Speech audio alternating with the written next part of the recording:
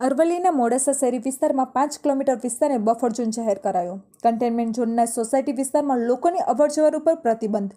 હાલમાં વિશ્વભરમાં corona virus COVID-19 ને WHO વૈશ્વિક મહામારી જાહેર કરેલ છે। ભારતમાં પણ કોવિડ-19ના કુલ 45,000થી વધુ કેસ નોંધાયેલા છે, જે બાબતે ભારત અને ગુજરાત સરકાર દ્વારા સમયાંતરે કોરોના વાયરસ કોવિડ-19ને ફેલાતો અટકાવવા માટે વિવિધ માર્ગદર્શિકા જાહેર કરવામાં આવેલ છે। જે અનુસંધાને કોરોના વાયરસ કોવિડ-19ને ઝડપી સંક્રમણને ધ્યાનમાં લેતા તકેદારીના ભાગરૂપે લોકોની અવરજવરવાળા જાહેર અને ખાનગી સ્થળોને વાયરસને ફેલાતો અટકાવવા સારું અમુક 2ની વિગતો જાહેરનામું બહાર પાડવામાં આવેલ છે। આજ રોજ તારીખ 5/5/2020ના રોજ મોડાસા જિલ્લામાં સિમનાની સોસાયટીમાં એક મોડાસા નગરપાલિકા વિસ્તારમાં એક કોરોના પોઝિટિવ કેસ નોંધાયો છે।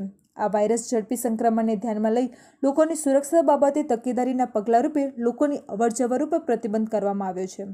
જે અંતર્ગત અરવલ્લી જિલ્લા કલેક્ટર શ્રી અમૃતેશ ઔરંગાબાદકરને તેમની મળેલી સત્તાના રૂએ ફોજદારી કાર્યરીતિ અધિનિયમ 1973ની કલમ 144, the Gujarat epidemic disease act 1897 અને ડિઝાસ્ટર મેનેજમેન્ટ એક્ટની કલમ 30 તથા 34ના અન્વયે વાયરસને ઝડપથી સંક્રમણને ધ્યાનમાં લેતા લોકોની સુરક્ષા બાબતે તકેદારીના પગલાં રૂપે કોવિડ-19નો કન્ટેનમેન્ટ એરિયા એટલે નિયંત્રણ વિસ્તાર તરીકે જાહેર કરી લોકોની અવરજવર ઉપર પ્રતિબંધનું ફરમાન કરાવ્યું છે।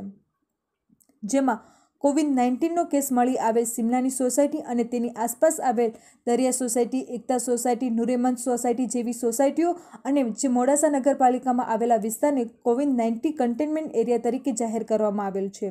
જ્યારે 5 કિલોમીટર વિસ્તારને બફર ઝોન તરીકે જાહેર કરેલો છે। જેમાં આ વિસ્તારમાં એન્ટ્રી અને એક્ઝિટ પોઈન્ટ પર થર્મલ સ્ક્રીનિંગ, વિસ્તારને આવરી લેતા મુખ્ય માર્ગો પર ચુસ્તપણે પોલીસ બંદોબસ્ત તેમજ આવશ્યક સેવાઓ જેમાં તબીબી સેવા અને કાયદો અને વ્યવસ્થા સંબંધિત ફરજો સહિત અને સરકારી વ્યવસ્થાપનની સાતત્યતા જળવાય સિવાયની પરવાનગી વગરની વસ્તીની આવન જાવનની પ્રવૃત્તિ ઉપર જરૂરી નિયંત્રણ મૂક્યા કરવામાં આવશે। આ જાહેરનામા અન્વયે સરકારની ફરજ ઉપરની વ્યક્તિઓ, વિસ્તારમાંથી પસાર થતા તમામ વાહન ચાલકો, આવશ્યક ચીજવસ્તુનું વેચાણ કરતા પાસ ધારકો તેમજ ત્યાં આવેલા ખેતીવાડી ઉત્પન્ન બજાર સમિતિ અને જથ્થાબંધ બજારોને નિયંત્રણમાંથી મુક્તિ આપવામાં આવશે।